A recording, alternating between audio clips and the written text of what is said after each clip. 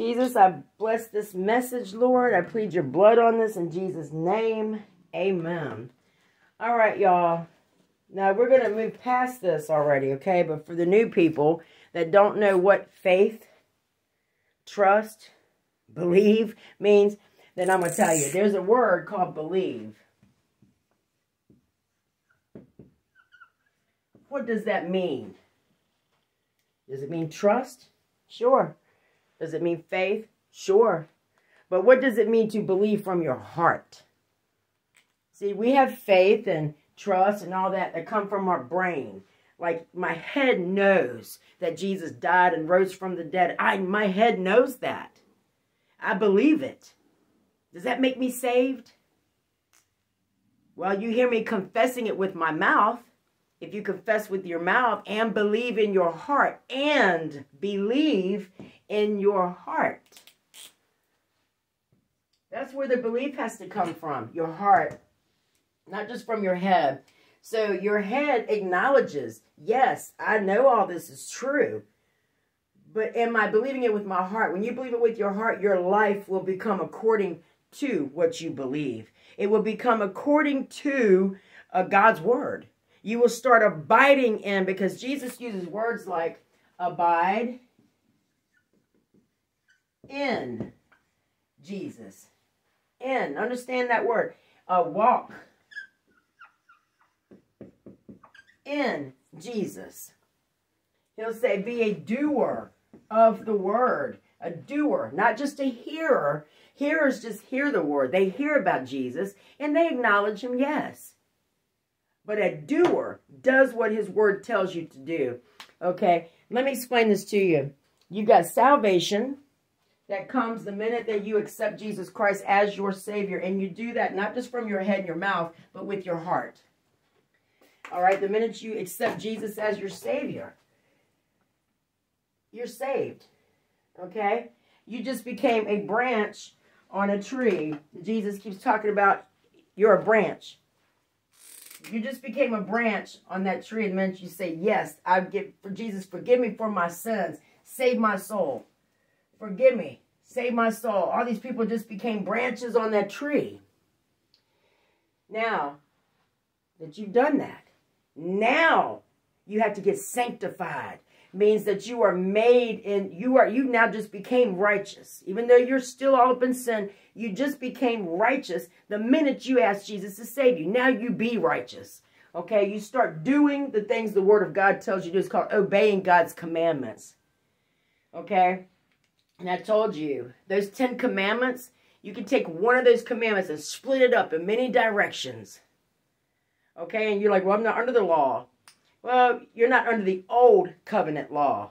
You're still under the law, but you're under it with a new covenant. That is Jesus Christ. Because when Jesus came on this earth, he had to abide by the law. He did. And when he died, he took all the law into himself and all your sins into himself. And now it is all through Jesus. We don't ignore God's commands because Jesus died on the cross. He didn't make it so that we ain't got nothing to do. We got a lot to do, y'all. We got a lot to do. Because the minute you get saved, now you got to get sanctified. And the minute you get saved, really saved, you will get sanctified. So if you're not sanctified, you're not saved. Because getting saved will lead to the next step of sanctification, meaning become the new you. If you never became the new you, then you never really did step one anyway. It was all from your head. It was all from your head. Okay? So, as you abide in God's word, like he tells you to, Jesus said, if you really love me, a lot of people out there say they love me. A lot of people. But if you really love me, you will abide in me. You will obey me. You will keep my commandments. He's word like keep. You will keep my commandments. Just simple, straight up as you can get. When you keep his commandments, okay, if you when you help the needy, you got a fruit on your tree. When you forgive someone who hurts you, you got a fruit on your tree. When you help God's kingdom, your church, you got fruit on your tree. Okay, the more you do of God's word, the more fruit you get on your tree, symbolically speaking. Now, what's the purpose of these fruits? Being a doer. Good works, sanctification, whatever you want to call it, because you have experience. You can help somebody else out there. You have a testimony that testifies of the one who's helping you, Jesus Christ. These branches right here, they got saved, but they didn't read the Bible. They certainly ain't going to keep God's commandments because that's old covenant law. They ain't going to do that. So they don't have nothing. They're not doing anything. There's nothing on their tree, y'all. God said those branches that do nothing, they're not worth nothing. Spiritually, he will break them off and burn them up. What are they good for? Nothing. These branches will help somebody else. Love God with all your heart, soul, body, mind. And number 2, love other people. So you're here for a reason. Now, we have works to do. I'm going to tell you that straight up. Yes, you got works to do. It's called sanctification. Okay? And we do works. We got a lot of works. But we don't do them to earn anything for us. We do these works because we owe it to Jesus Christ. We owe him a debt, y'all. We owe it to him. Okay? So he's like, all you got to do is come to me. All you that labor, come to me. Accept me. Now, let me change you into this new person that's just like Jesus Christ. You got stuff to do. Okay? It's called being sanctified. So if you've given your life to Jesus Christ, or you think you have, okay, with your mouth, and you're not obeying God's commandments because you don't believe in them, or it's old stuff, we don't do that today, and I ain't got to do this and that for God, I ain't got to do nothing. Well, you never gave your life to Jesus Christ. You are not saved. I can tell you that straight up. I know you don't like it. It is what it is. I'm alive on this earth today for a word, believe. He said, my people do not know what it means to believe. That's what he said. And now that I'm teaching it, I see it. I see it all over the place. I see it. See, we got works to do. Matter of fact, the Bible says your faith that you say you have without works is dead. It's not there at all. If there's nothing there, there's nothing there. Okay? So a lot of people think they've given themselves to Jesus Christ and they're going to heaven. And then they're going to stand in front of God and say, why can't I get in? I gave myself to you. He said, you can give me anything. You didn't give me your heart. You rejected everything my word told you to do. When you reject things Jesus told you to do, you are anti-Christ. You are against God. Understand that. Let me show you something. 1 John 5:3. If you love God, y'all, you give your heart to him. For this is the love of God, that we keep his commandments. And his commandments are not burdensome to you. 1 John 5:3. Again, if you really love God, you will keep his commandments. Keep. He uses words like keep, walk, abide, and do. And then he's even more straight up than that with you. John 14:15. He gets more straight up than that. More so you can't even get more straight up than this. John 14:15.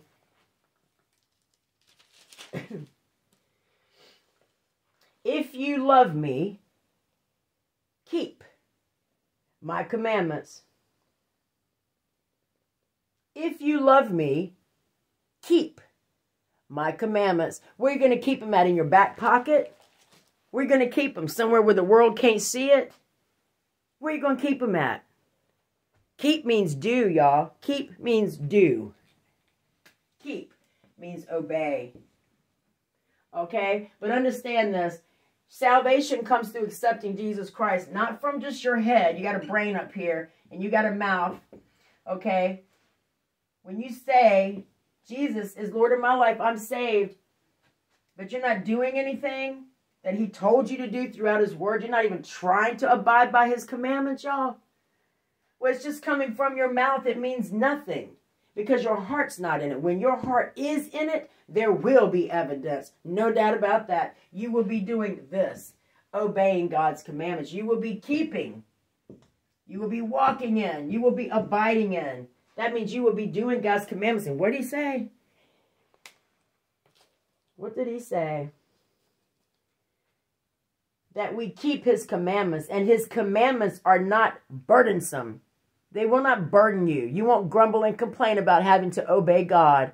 But let me tell you something. As we do these works, your faith, your trust, your belief, all same thing, is an action. There's action behind it.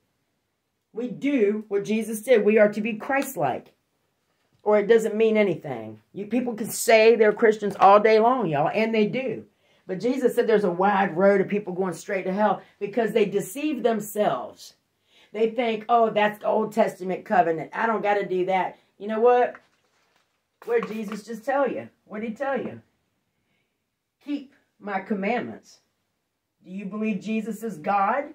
Do you believe Jesus is God? Who wrote the commandments, y'all? God. Do you believe Jesus Christ is God when he said, I am? I am. He is God. He didn't step out in this world as a human to change his mind on what his commandments were. No. He is the commandments. We do whatever he says to do. He only came in the flesh to get you back. See, we born into sin. We are sinners, all of us. He's the only way back. Does that mean we ignore his commandments? No, he just told you straight up, if you love me, keep my commandments. If you love me, obey my commandments. Abide in me, and I in you. How many times he got to tell you? Y'all, you don't just disregard his commandments because you don't like them. Or you think because that's another God. No, it's not that way, y'all. It's not that way. And we got a lot of works to do. We sure do. Called sanctification. Your desire to give your life to Jesus Christ coming from your heart. When it comes from your heart, it means you want to be this new person. Not just, I want to go to heaven, so I ain't going to do nothing about it. It's not that easy, y'all. We give our heart to him because we want to be this new person. We want to be Christ-like. And Christ did an awful lot. Now we get saved. We give that decision to him. Now we get sanctified and we start becoming this new person by obeying God's commands. By doing the things he said to do. He said in many ways, you get fruits on your tree. If you start seeing things you do, you'll start seeing more stuff you do. He compares that to more fruit busting out on your tree. Okay, if you don't do anything, he said you're a branch, you'll take and throw it up. It ain't worth nothing. It never came to him in the first place. Not from their heart. Okay? So, we do these works. The Bible says your faith that you're supposed to have, your faith without works is dead. He wants you to understand this. Now, we do these works not because we're earning anything. We got a lot of work to do, y'all. Sanctification. Not because we're earning stuff from God, but because we owe it to him. You already owe Jesus a debt. You owe him a debt. So you should not grumble about obeying God's commandments in any way, shape, or form. If you're grumbling about obeying God's commandments, then there's a problem between you and God already. And you need to stop right now and figure that out and make it right with Jesus Christ, y'all. Because we really are truly, truly running out of time here. Let's do that again. For this is the love of God, that we keep his commandments, and his commandments are not burdensome. So you got to decide, did you really give your life to Jesus Christ, or did you just give him your mouth? Did you give your life to him, or did you give him your mouth? Because when you give your life to Jesus Christ, there's total surrender. You surrender. There's more stuff involved in believing, y'all. There's quite much involved in faith, in believing. Faith, believing. It's not just your words, your fancy words. Let's look at James 4:7. Therefore, submit to God. Resist the devil, he will flee from you. Draw near to God. How do you draw near to God, y'all? You study his word. You know his word. You do the things he told you to do. He will draw near to you. Cleanse your hands, you sinners, and purify your hearts, you double-minded. You get closer to God, y'all. If you're going to really give your mouth to him, give your heart to him. Get closer to him. Basically, you choose, y'all. You choose how much of God you want in your life. You choose it. All right? God is more than eager to draw close to you if you will let him.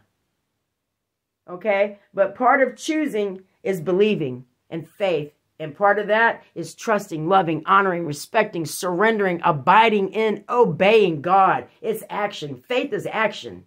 Believe is action. It's all action.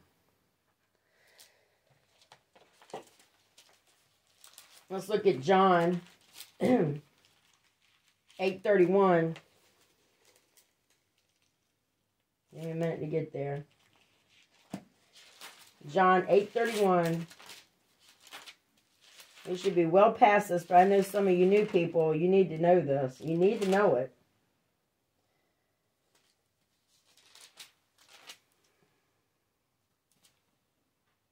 Then Jesus said to those Jews who believed him, if you abide in my word, you are my disciples. He's talking to you too. If you abide in my word, that doesn't mean just sit down and reading it. Y'all, abiding means doing. What does it mean to abide in Jesus? Just sitting down and reading his word every now and then? Is that abiding in him? How about just listening to a video every night? Is that abiding in him? No, abiding in him is obeying him and not grumbling about it. You're seeking him. You're taking your time of day. He's on your mind all the time. You take the word, you study it. You know God. You learn what he's telling you, what he wants you to do, what he has you here for. You're learning. And then as you see the things he tells you to do, help the poor, reach out to the widow, help these people, help your church, the kingdom of God, forgive people that hurt you. You see it. You can't miss it if you're studying his word. You start doing those things. Obeying God's commandments. They're just the same for you today as they was back then. It ain't no different God. It's the same God. And his word never changes. I'm the same today, yesterday, and tomorrow, and forever. Same God, y'all. Jesus told you so many times throughout his word, if you abide in me, you'll obey me. If you love me, you will obey me. Obey my commandments. Keep my commandments. I mean, how many more times he got to tell you? I know Satan has people's eyes blinded, y'all. But let me tell you, we got a lot to do. Yes, you do. If you're not doing these things, you need to rededicate yourself to Jesus Christ because you never gave yourself to him, period. Okay, because when you give your heart to Jesus Christ, there will be change in you and you will become a doer of his word. You will become sanctified. You will become righteous. And it's a process, but you will be becoming more and more and more every day like Jesus Christ. He didn't spend 33 years on this earth just to do you a favor. He spent 33 years of his life on this earth to show you what you need to do. What he did. Do the things he did. And you can only do that if you know him. So that's what trusting him is. If you trust him, y'all, then you will know, you will trust that Jesus said, if you love me, you will obey me. You'll trust that. Do you trust him? Okay. So let me explain something about these works. You got works to do. But it ain't that God's going to stand there and give. He will reward you. But to tell you the truth, we don't deserve any rewards. We don't deserve to get anything like that. All right, we're very blessed that he offers this to us. But we do the works because he asked us to, because he told us to. We do the works because we owe it to him. We owe him. Okay? You don't just sit around on your bum and do nothing, thinking you're going to float into heaven. Don't work that way. He said there's a very wide road to destruction, and many people that say they're Christians go in the wide road to destruction because he said they're deceived. They don't know the difference between believing from their head and believing from their heart. They'll say excuses like, oh, that's the Old Testament covenant. That's a different God. They'll make excuses like that. They don't know Jesus, y'all. They don't know Jesus. Or they'll give you a scripture and they have no clue what that scripture really saying to them. You got to know Jesus, y'all. Okay, and he saved my life 17 years ago to stand here and explain to you what it means to believe. You know how many people through my mouth that Jesus is going to help get on that narrow road? A lot. That's what I'm here for. All right? So understand that. You got things to do. You ain't been obeying God's commandments. I suggest you get on it and start falling in love and honoring and obeying Jesus Christ. Okay? Let's turn to real quick. John 14, 15. If you love me. Now listen, y'all. If you love me. You don't think you got to honor God. Jesus is saying this. If you love me, keep my commandments. It's just as straight up as it could be. What makes you think you don't have to honor, respect, surrender, and abide and obey Jesus Christ? Satan makes you think that. Satan makes you think just because Satan, y'all, believes. The believing you have to do, the faith you have to have is honoring God, trusting him, knowing what he told you is truth, honor him, respect him, and know that you owe him something back. So you will obey him. Understand that. Satan believes the way most people do. Satan believes in Jesus Christ. Head, he knows it's true. He knows it. He'll tell you, yeah, I know who Jesus is. Sure, does that mean he's saved? No, because his heart's far from it, far from God. Most people believe like that with their head, y'all. Say, yes, I'm a Christian. Nothing is coming from their heart. They ain't helping no poor people. They certainly ain't honoring God's commandments. They could care less about God's commandments. Who wants to help the church grow? Nobody. Who wants to help poor people? Not that many people. Who wants to help the kingdom of God? Not many people. Who wants to help the widow? Not many people. Who can forgive people that hurt them really, really bad? Not many people. Who honor God's words and keeps his commandments, y'all? Not many people. So who really loves God? Not many people. The road's very narrow, y'all, because it's difficult. Because most people don't know what it means to believe.